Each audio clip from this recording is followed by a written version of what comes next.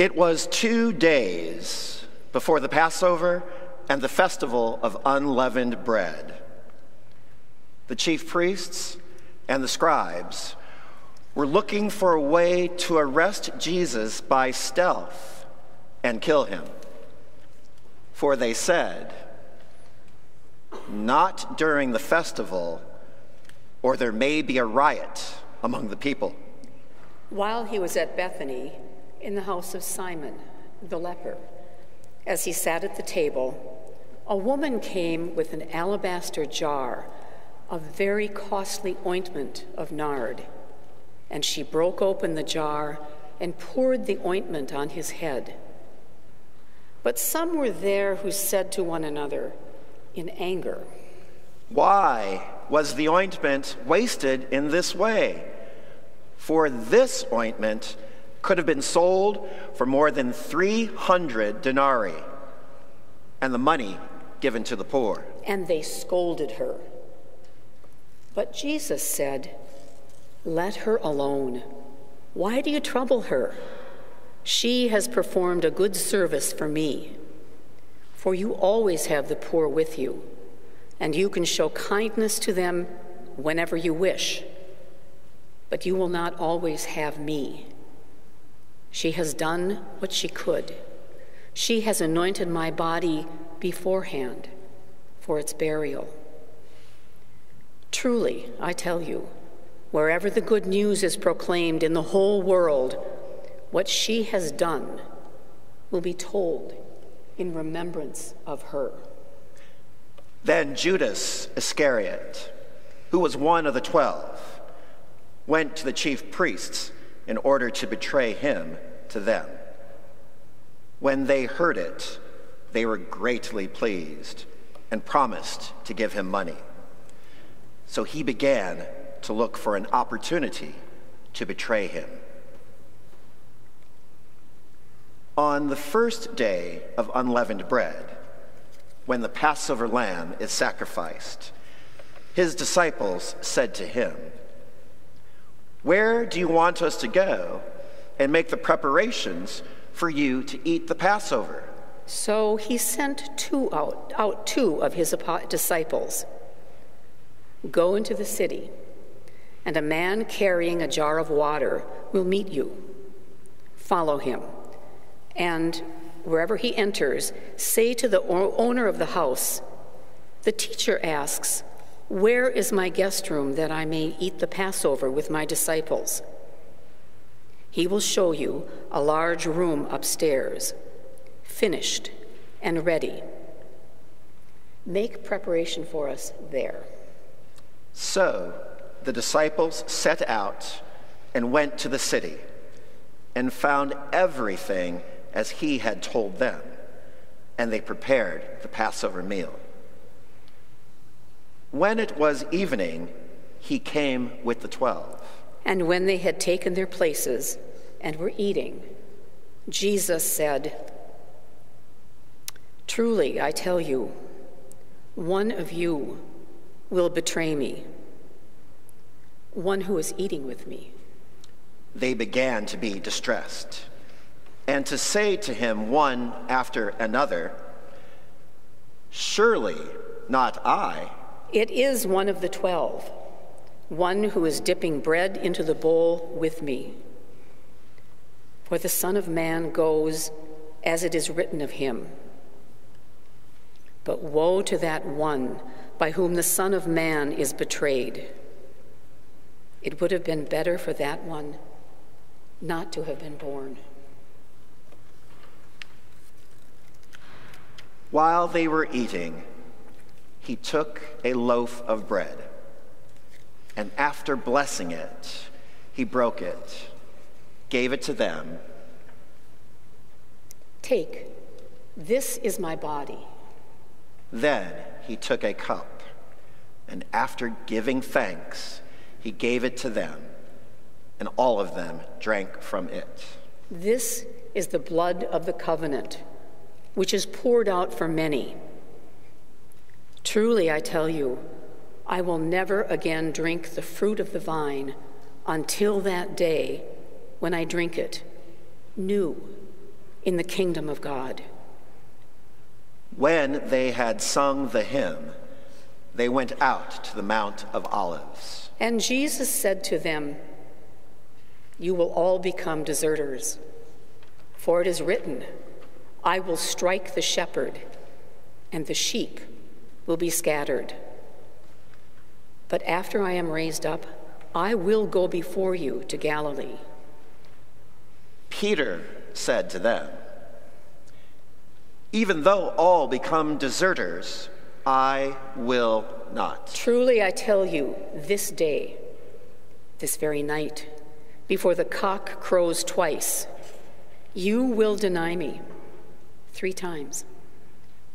Even though I must die with you, I will not deny you." And all of them said the same. They went to a place called Gethsemane. "Sit here while I pray." He took with him Peter and James and John and began to be distressed and agitated. "I am deeply grieved, even to death. Remain here and keep awake."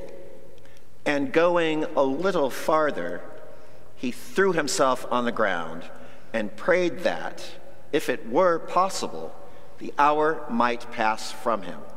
"Abba, Father, for you all things are possible.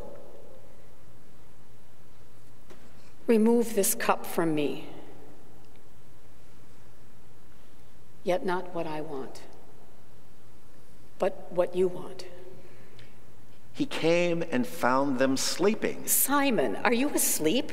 Could you not keep awake 1 hour? Keep awake and pray that you may not come into the time of trial. The spirit indeed is willing, but the flesh is weak." And again he went away and prayed, saying the same words.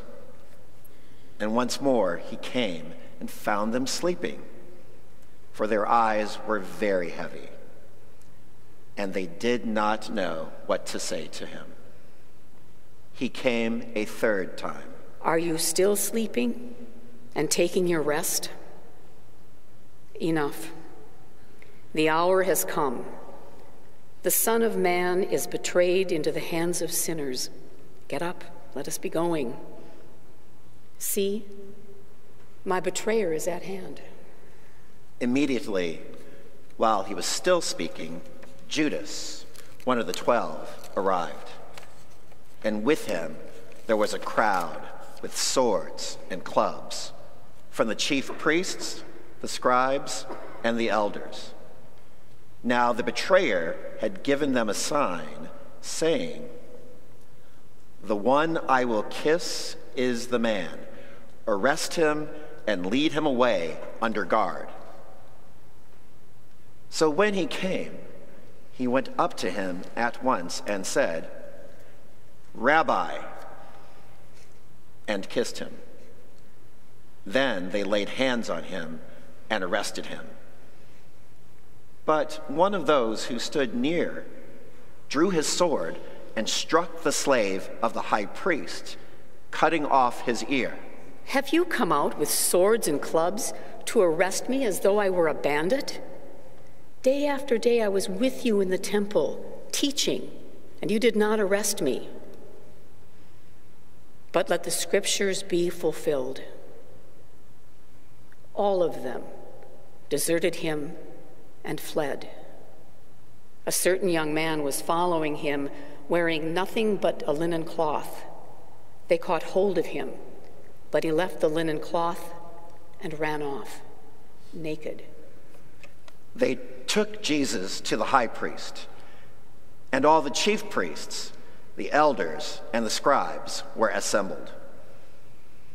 Peter had followed him at a distance, right into the courtyard of the high priest, and he was sitting with the guards, warming himself at the fire. Now the chief priests and the whole council were looking for testimony against Jesus to put him to death, but they found none. for many gave false testimony against him, and their testimony did not agree. Some stood up and gave false testimony against him, saying, "We heard him say, 'I will destroy this temple that is made with hands, and in 3 days I will build another, not made with hands.'" But even on this point, their testimony did not agree. Then the high priest stood up before them and asked Jesus, "Have you no answer? What is it that they testify against you?" But he was silent and did not answer. "Are you the Messiah, the Son of the Blessed One?" I am. And you will see the Son of Man seated at the right hand of the power and coming with the clouds of heaven. Then the high priest tore his clothes and said, "Why do we still need witnesses? You have heard his blasphemy. What is your decision?" All of them condemned him as deserving death. Some began to spit on him, to blindfold him, and to strike him, saying, "Prophesy." The guards also took him over and beat him. While Peter was below in the courtyard, one of the servant girls of the high priest came by. When she saw Peter warming himself, she stared at him and said, "You also were with Jesus, the man from Nazareth." But he denied it. "I do not know or understand what you are talking about." And he went out into the forecourt. Then the cock crowed. And the servant girl, on seeing him, began again to say to the bystanders, "This man is one of them." But again, he denied it. Then after a little while, the bystanders again said to Peter, "Certainly you are one of them, for you are a Galilean." But he began to curse, and he swore an oath, "I do not know this man you are talking about." At that moment, the cock crowed for the second time. Then Peter remembered that Jesus had said to him, "Before the cock crows twice, you will deny me 3 times." And he broke down and wept. As soon as it was morning, the chief priests held a consultation with the elders and scribes and the whole council. They bound Jesus, led him away, and handed him over to Pilate. Pilate asked him, "Are you the king of the Jews?" You say so. Then the chief priests accused him of many things. "Have you no answer? See how many charges they bring against you." But Jesus made no further reply, so that Pilate was amazed. Now, at the festival, he used to release a prisoner for them, anyone for whom they asked. Now, a man called Barabbas was in prison with the rebels who had committed murder during the insurrection. So the crowd came and began to ask Pilate to do for them according to his custom. Then he answered them, "Do you want me to release for you the king of the Jews?" For he realized that it was out of jealousy that the chief priests had handed him over. But the chief priests stirred up the crowd to have him release Barabbas for them instead. Pilate spoke to them again. "Then what do you wish for me to do with the man you call the King of the Jews? Crucify him." "Why? What evil has he done?" "Crucify him." So Pilate, wishing to satisfy the crowd, released Barabbas for them, and after flogging Jesus, he handed him over to be crucified. Then the soldiers led him into the courtyard of the palace, that is, the governor's headquarters. And they called together the whole cohort. And they clothed him in a purple cloak, and after twisting some thorns into a crown, they put it on him. And they began saluting him. "Hail, King of the Jews!" Then they struck his head with a reed and spat upon him and knelt down in homage to him. After mocking him, they stripped him of the purple cloak and put his own clothes on him. Then they led him out to crucify him.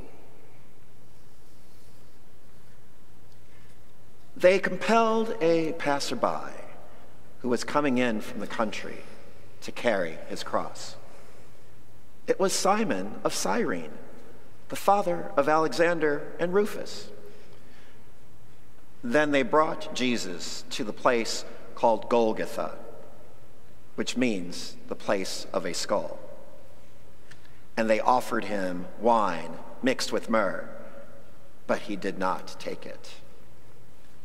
And they crucified him and divided his clothes among them, casting lots to decide what each should take. It was 9:00 in the morning when they crucified him. The inscription of the charge against him read, "The King of the Jews." And with him they crucified 2 bandits, one on his right and one on his left. Those who passed by derided him. "Aha!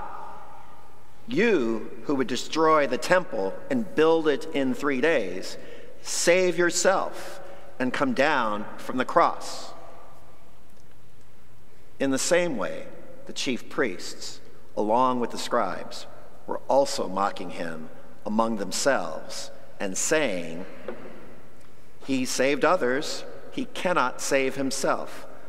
Let the Messiah, the King of Israel, come down from the cross now, so that we may see and believe." Those who were crucified with him also taunted him.